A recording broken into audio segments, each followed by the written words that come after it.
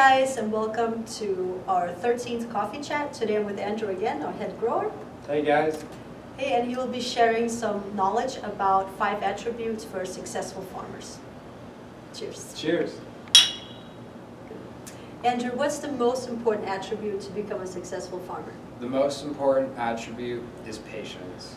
This is not an overnight type of industry, and often plants grow much slower than what people think. By not being patient, you can think of problems there that really isn't, or you could cause problems by making unnecessary adjustments. So patience is key. Great, and what is the second attribute to become a successful farmer? The second attribute is to keep a student-type mindset.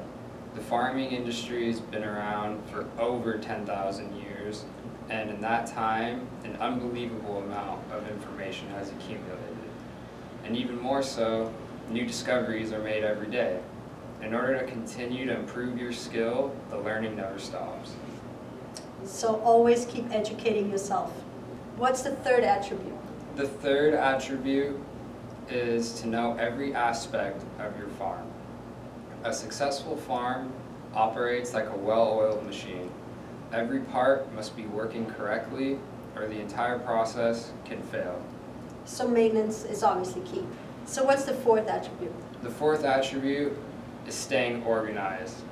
To keep things going smoothly on your farm, organization is key. By keeping track of your notes and your processes, you can look back and learn from things you've done in the past.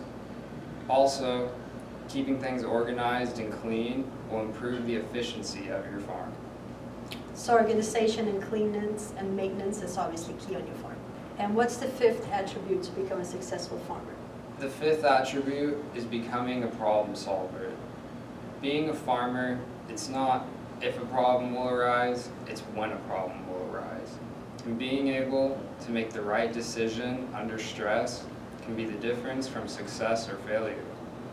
I can think of a time in my career where we had a water pump go out on a farm and came into work in the morning with not enough water to get through the day.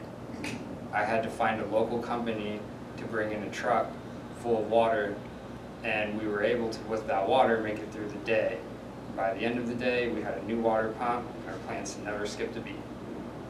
Awesome. Thank you so much, guys, for watching, and Andrew, thanks for sharing your knowledge. Yeah, you're welcome. And if you guys are interested in knowing more attributes of how to become a successful farmer, we do have a full description of 7 attributes of how to become a successful farmer in the description of the link here in this video. Make sure to subscribe to our YouTube channel, give us a thumbs up if you enjoyed this video, and I'll see you guys next week.